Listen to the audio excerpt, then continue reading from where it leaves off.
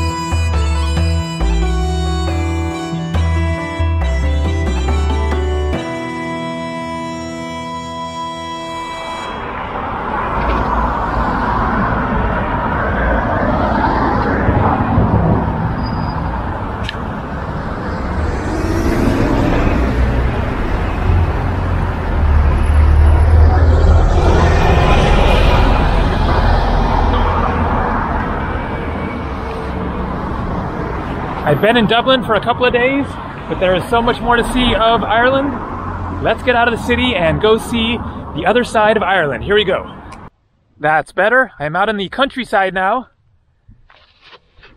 Beautiful green rolling hills, lots of trees. However, I am kind of confused. So I am in a golf course on a helipad. So I have the rental car there. It is 104 euros per day, or about $123 US, which is actually an amazing deal because I was calling around and places were charging upwards of 300 euros per day because it is August here, high season. And so I feel like I got a steal there, a great car there. Drove out of Dublin about maybe 30, 40 minutes or so, and then I saw a sign for a castle, Killeen Castle. And it was just a couple of kilometers off of the freeway that I was on. And so I followed the directions there. And then I come to like a big gated area. And there's a sign that says Jack Nicklaus played golf here. So it is a golf course, it turns out. And then I had to turn into this like gated area. There were these big brick walls along the exterior of the property here. And then I turn in and there was a like gated, you know, arm thing, and I drive up to it and I don't know what's going to happen. There's nobody around, and then the thing just opens up, and so I drive in and here I am. You can see golfers off in the distance and the golf green out there, and the supposed castle is just like 300 meters down that way, but I don't actually know if like it's actually going to be a castle, or is it like Killeen Castle restaurant or golf club or what, but I was allowed to come in here. So anyways, off to an interesting start here. Let's hop back in the rig there, drive down, find out what Killeen Castle is, and see if we can tour it. Otherwise, that I am heading towards Donegal, which is in the Republic of Ireland. Of course, Ireland is divided into the Republic of Ireland and Northern Ireland, which is part of the United Kingdom. In the course of driving to Donegal, then the most direct route drives through Northern Ireland. And I don't know if I'm actually allowed to go there or not, because that is going into the UK.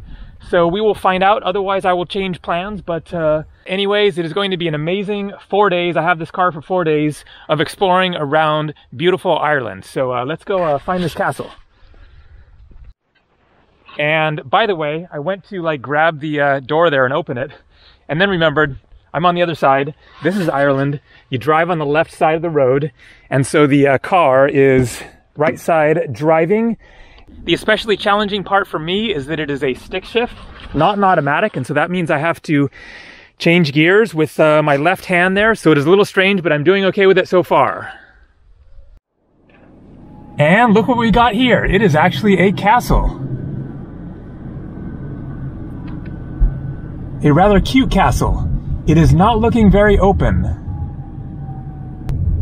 And there's absolutely nobody around. It is a Sunday, so maybe that's why. Maybe it's closed on Sundays or something, but we can get a good look at the outside at least. It's beautiful. Let's see how much exploring we can do around here. And where the heck am I supposed to park? This is just all like very bizarre. Nobody around on this fancy golf course that Jack Nicklaus has been to, with a castle, with no parking.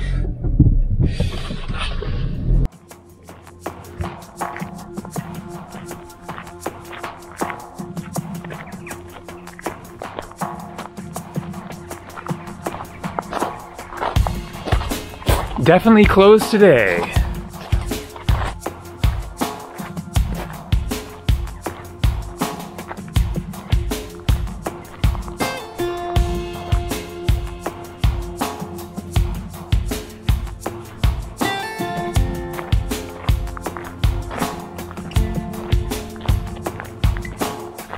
It's just so weird that there is just nobody around, no apparent like place where you would pay to go in if you can go in, but also nobody telling me that I can't walk around here. Just a castle and a golf course, hanging out. Let's try to see if you can see anything inside. Is it like furnished, or really can't see.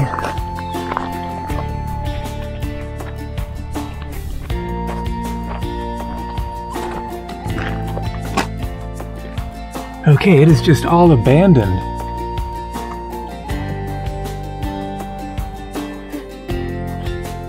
So it might be closed permanently. What is the story here?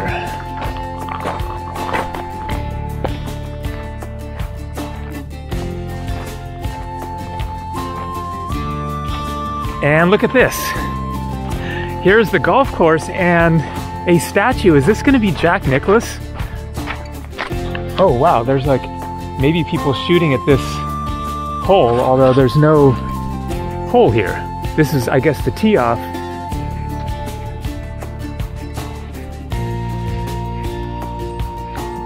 So is that Jack Nicklaus or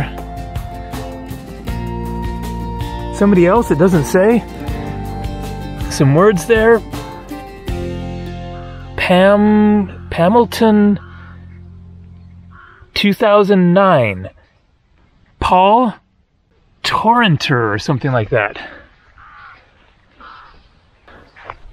Watching for golf balls flying around. People over there in their golf carts. And let's see what's over here. There's like some more castle ruins or something. So there's something else right there. Ooh, a rabbit or hare. Nice. All right, look at this. Wow. Some other castle building that really looks older than the other one. Maybe this is a church. Look at these amazing walls. Never seen ones quite like this with the thing sticking up off the top. Too bad this is locked as well. But you can get a good idea. The National Monument is in the care of the Minister for the Arts. Okay, it doesn't say what this is.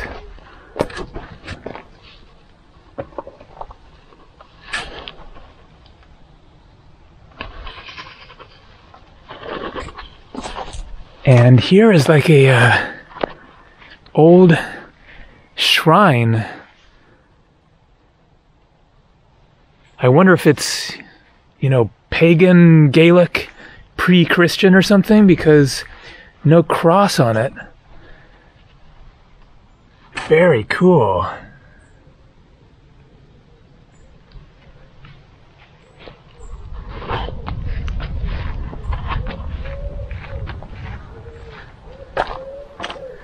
Whoa, look at that old sarcophagus or whatever the heck it is.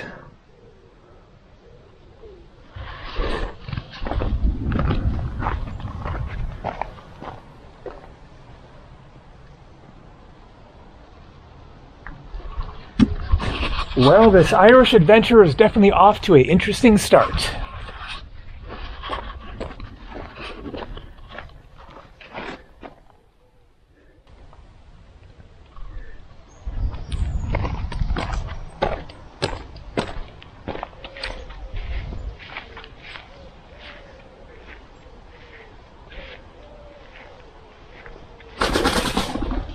Whoa, some big old bird. 1935. So you have some newer gravestones there, and then this is obviously pretty old. They aren't even dated. Just a headstone. Tombstone. Wild. Okay. Let's get back in the car, keep on driving. Man, look at that one. 1915. Various dates on it, like different members of the family were buried here.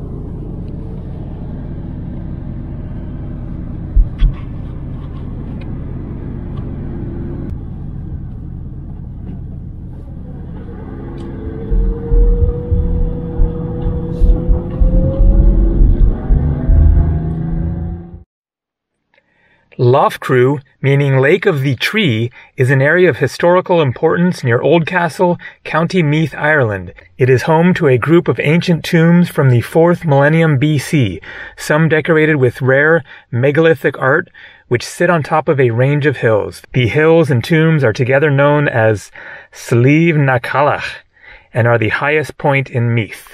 It is one of the 4 main passage tomb cemeteries in Ireland and is a protected national monument.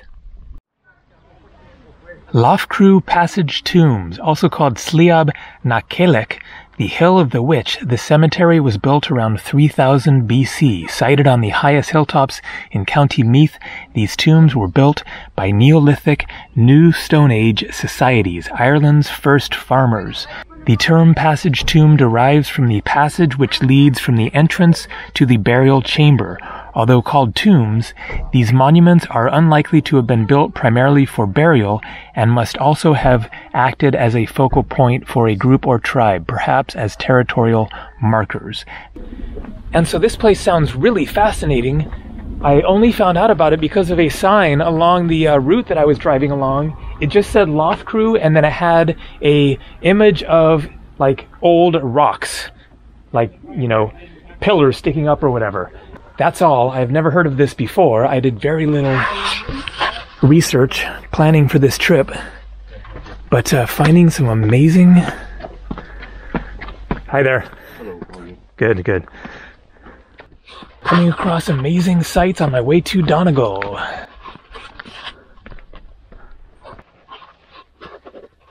Amazing, the Irish countryside. Look at that. Green stretching in every direction. And it is apparently a bit of a hike up there. Not sure how far, but I am glad to be out of the car, stretching the legs, doing some genuine exploring of some amazing ancient sites. That is definitely the plan for this trip, is getting out of nature, ancient sites, and then certainly see some towns and cities or whatever as well, and castles and whatever else I can find. But I plan to stay away from the chaotic city scenes as much as possible.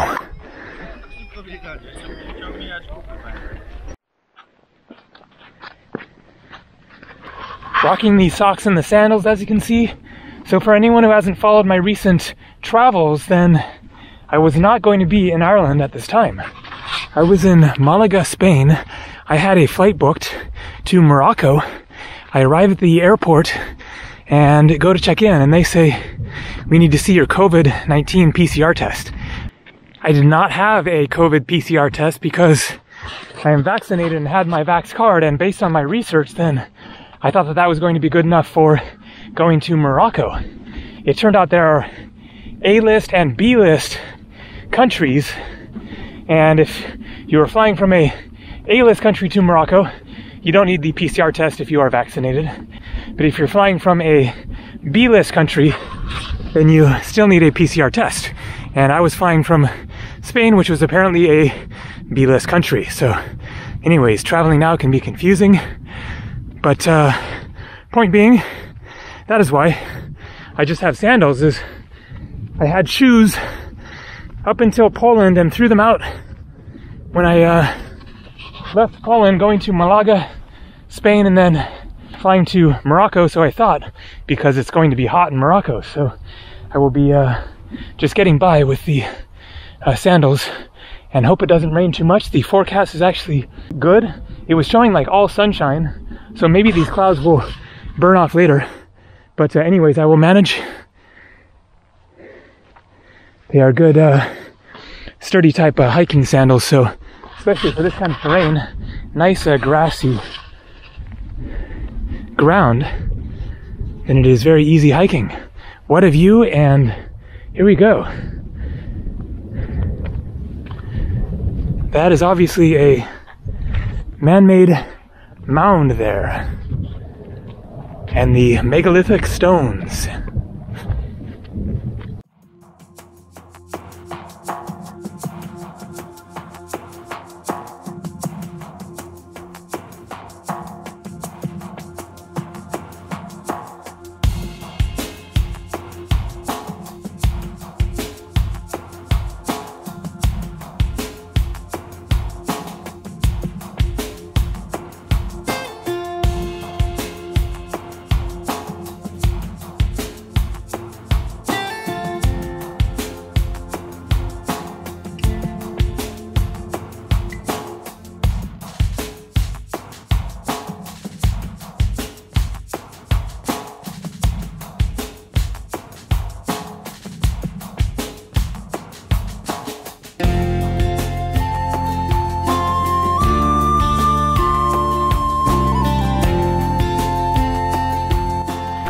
It is not just a mound, it is a building.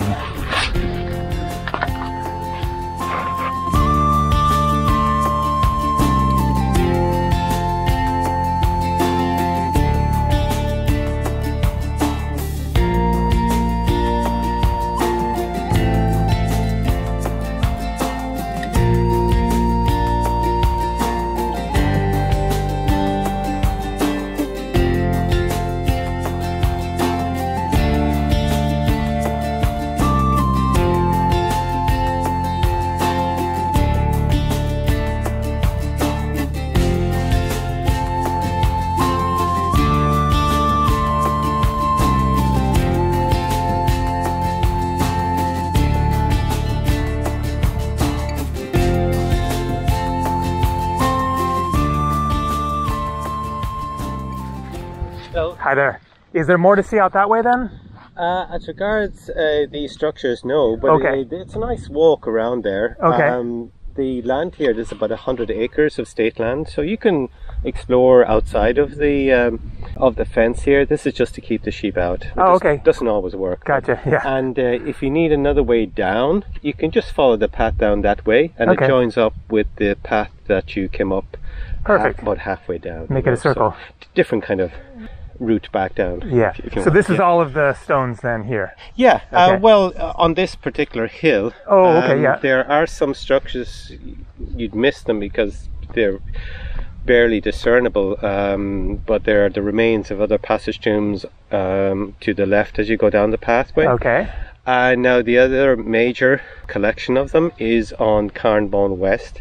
That's the hill that you can see over to the west there. Is that the megalithic center or different? No, the megalithic center is a private enterprise. It's like a museum or something? No, it's just a coffee shop really. It's a camping place. We're kind of state-employed guides. Yeah. And we just keep an eye out in the place for about 3 months during the summer. I see. And kind of give information to people about the place. But we're only responsible for this particular collection of structures here. Gotcha. So at the parking lot, would I go left then to get to the other one that the other site? Well, the other side, unfortunately, you need the permission of the landowner to get there. I see, okay. Because it's on private land. Gotcha. There are 4 hills altogether. This is the only state-owned, publicly accessible piece of land. You can come and go as many times as you wish here. But the other ones, this is the other one, Patrickstown Hill. I see. Yeah, they would require landowner permission to get on them. Okay, cool. So you can at least just view them from afar. And you can view them from afar, yes. Yeah, if you have a telephoto lens or something like that, you can probably see them a bit closer. But alrighty, excellent. Well, not at all. Great to get such a taste of such ancient history here. Pretty amazing. Absolutely. How big is the because there's like a tunnel going inside there? Is it like a fairly big space inside of the mound? Or? Oh yeah. Well, it's several meters going inside there. You know, and it goes into a chamber. Yeah. And that chamber is kind of cross-shaped. But the actual, the passage in the chamber doesn't take up a lot of the space of the mound itself, and that's one of the features of these kind of structures. You cannot tell how long the passage or the chamber will be merely by looking at the amount of material that makes up the mound and the diameter of the mound. It might be a very short little passage of a few meters, or in the case of the biggest one, which does have the 2 longest passages in the whole of Western Europe, that is the one of Knowth. And it's the sister site of the more famous Newgrange. Okay. You may have heard of that one. Sounds vaguely familiar, but I'm not too familiar. I just arrived in Ireland yesterday, and I don't know how much time you have here, but like a week or so. Yeah, it's called the Brú Centre. Now you do have to book. It is free. Okay. But you do have to book online.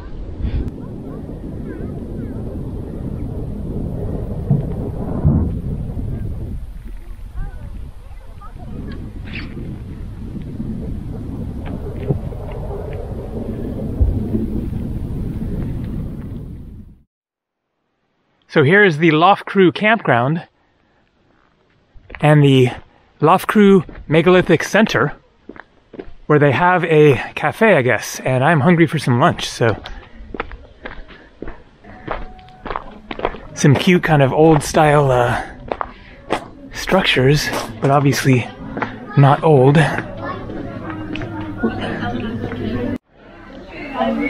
Got a chicken salad sandwich, lemon cake, granola bar, and a cup of milk for 13 euros. About 15 bucks.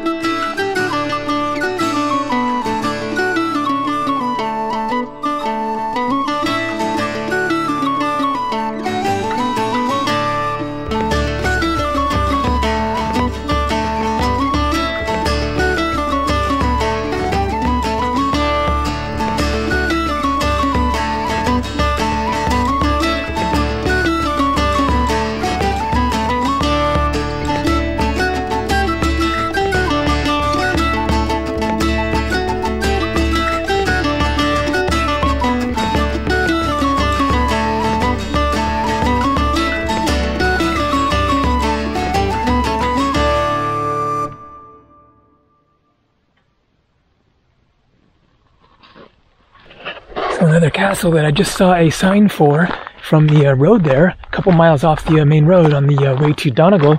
I am making progress about like 45 minutes away. It is small, but classic. Falling apart castle in the middle of nowhere, although it was not the middle of nowhere at one time. The center of somebody's little castle world.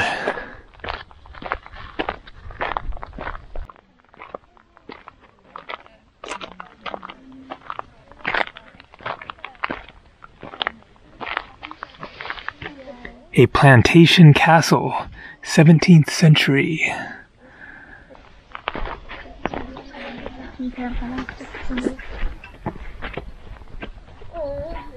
Where are we going now?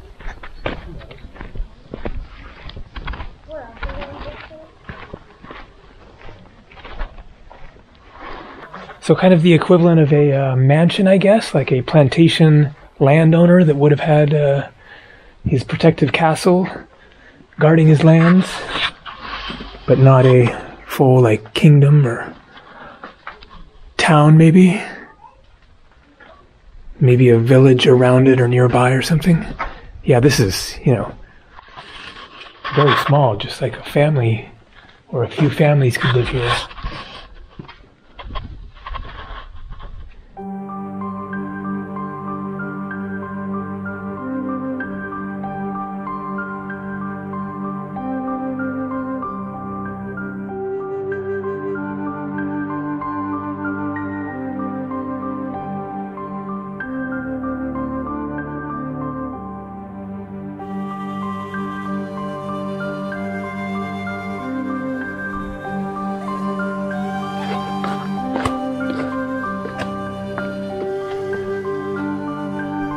So I guess it was like 3 or 4 levels. One more here, one there, up there. So could have been, you know, dozens of people living in here.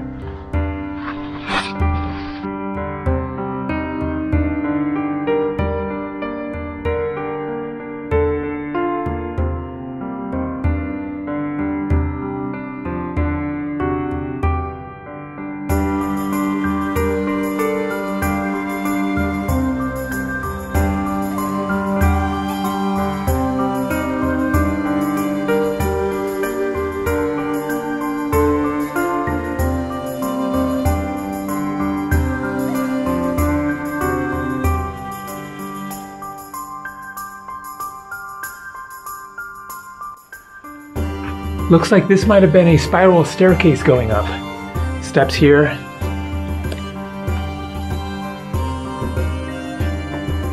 To the 2nd level, continuing 3rd level, maybe 4th level.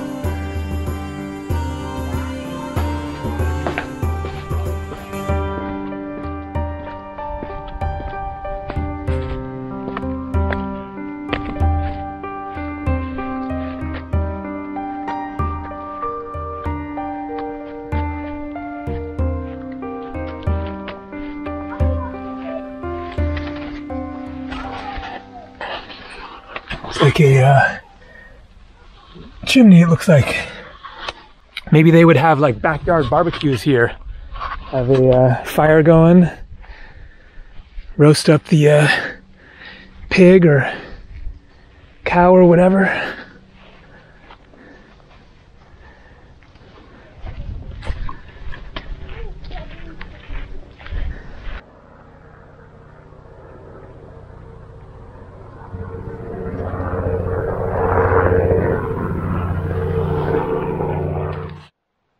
A big lake out there, and another castle, Tully Castle,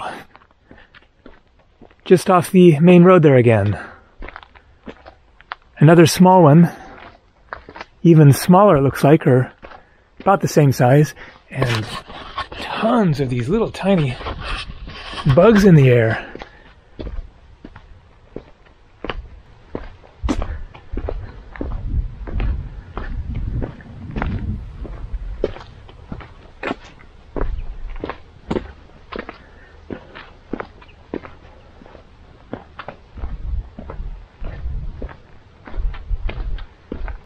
But you can't go inside, it looks like.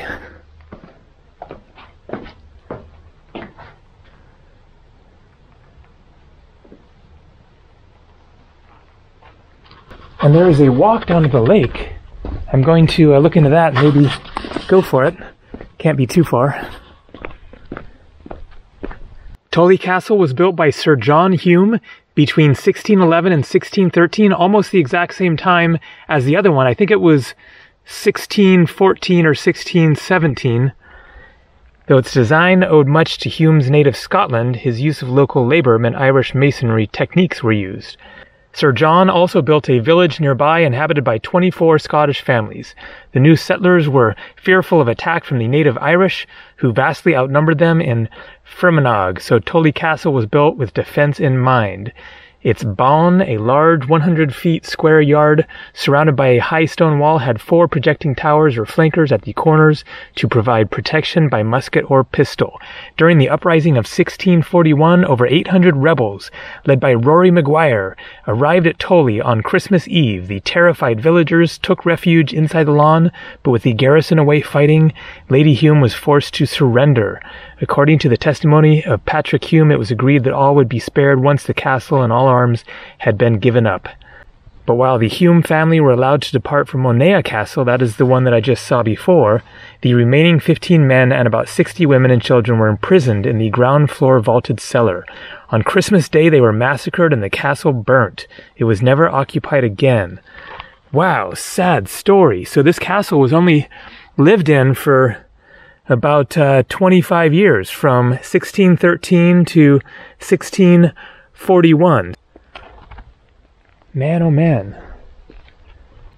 You don't hear a whole lot about the conflict between the Irish and the Scottish. But there you go. It happened. Real life, and a very sad ending for a lot of people.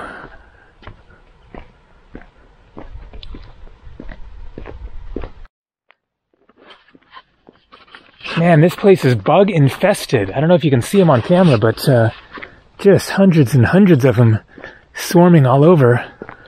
So the trail is a loop that goes from up here along the lake's edge and then around and then comes back to the castle there. It's about 45 minutes. I think I'm not going to do the whole hike, but we'll at least walk from here down to the lake and get a closer look.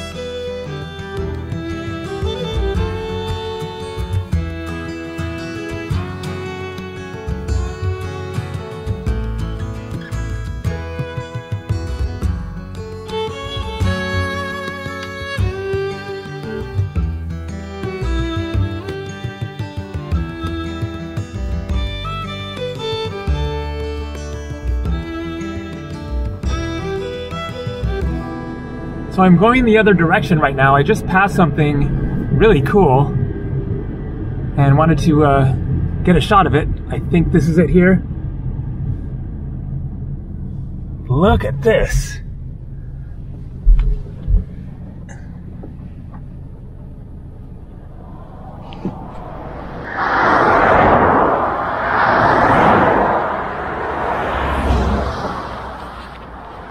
to just come across something like this on the side of the road is just surreal.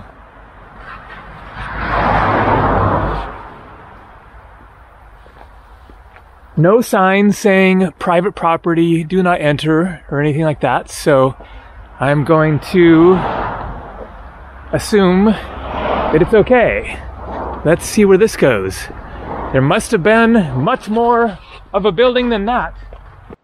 It's a little hard to tell if that was just a entryway that was separate from the larger castle building or whatever that must have existed, or if that is just what remains of a much larger structure.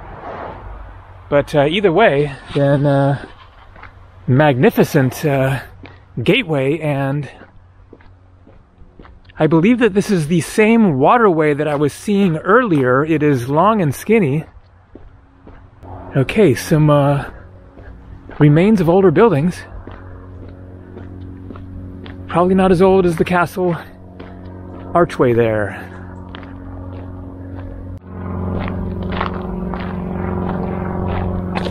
Hello. Heya. Hi. Hello. Hey, dude.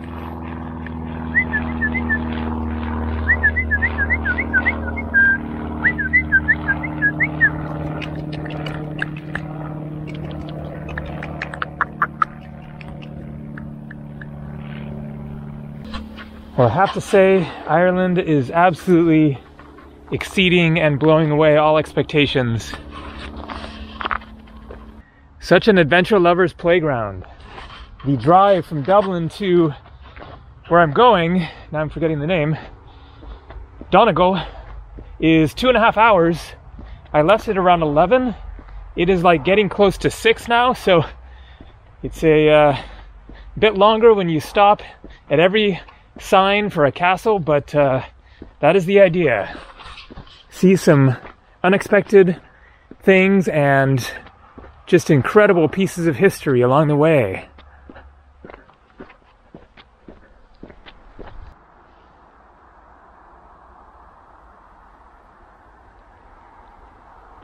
So here you can see this castle wall keeps on going along here. Actually, no, it just stops right there. But it looks like it was probably a entryway. You know, there would have been a scout up there looking for potential enemies, and probably a, you know, guard here or whatever, and then go in there, and then maybe there was a larger castle or something back inside there. Man, to go back in time and experience what that was like. Knights in shining armor and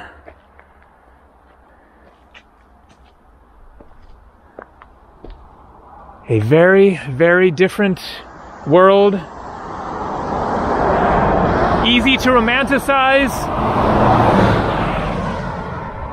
Watching movies and imagining, you know, living in that kind of a ancient reality has kind of a certain romantic appeal to it, but it was also, I'm sure, a tough life, especially for anyone who wasn't living inside of one of these castles. So this is Ballyshannon, and I forgot to talk about Northern Ireland and what happened when I got to the border, which was nothing. There wasn't even a sign. There were no border checkpoints or anything. No indication that I was even in Northern Ireland, and then eventually I realized that I was. I believe that the castles, Monea and Tully, were both actually in Northern Ireland, and I'm now back in the Republic of Ireland. The only indication that I came back into the Republic of Ireland was a sign reminding drivers that the mileage for the speed limits was in kilometers, not in miles. And so I guess in Northern Ireland and the UK they use miles, and in Ireland they use kilometers. Nice town.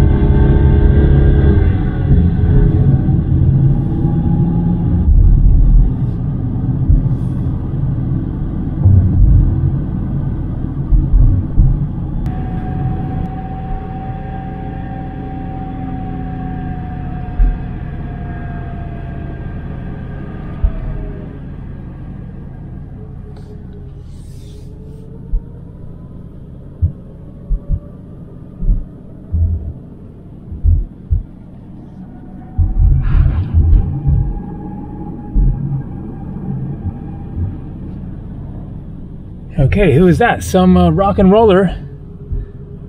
Follow Me, it said. Maybe that was one of his hit songs.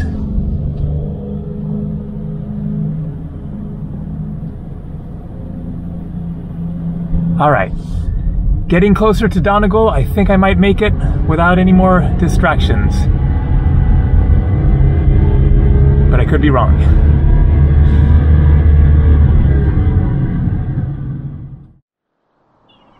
Drumholm, meaning the hill ridge of the burial ground.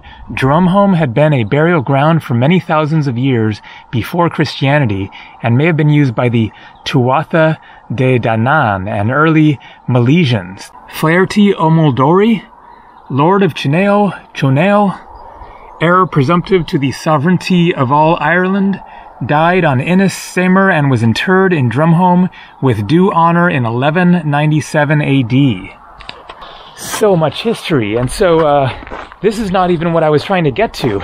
There was a sign about a beach, and then it had a symbol of a castle, and then I saw this other sign for another heritage site.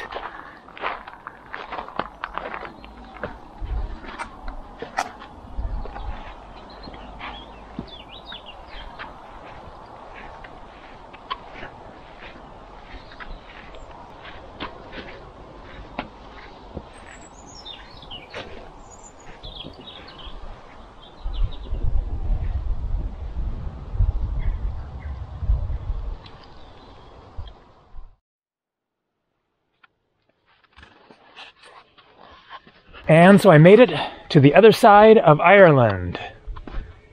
Nice view. The Atlantic Ocean out there. Next stop, Canada.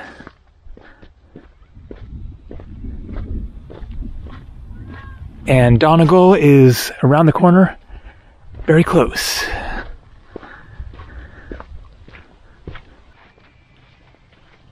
Lots of campers around.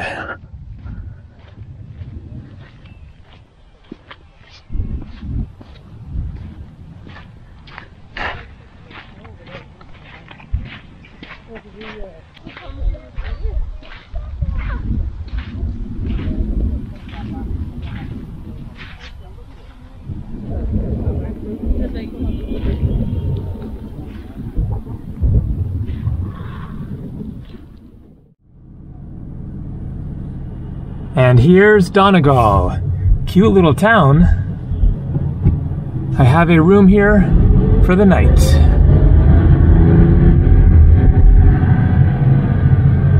In 200 meters, turn right to stay on R267.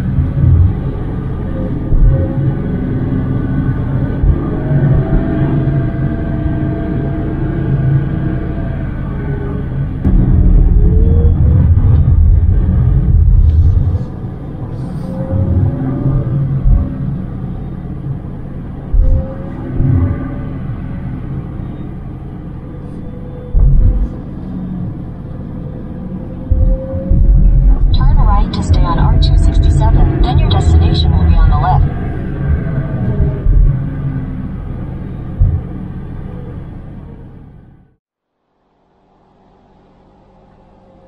And a quick room tour. 65 euros or about $77 US per night.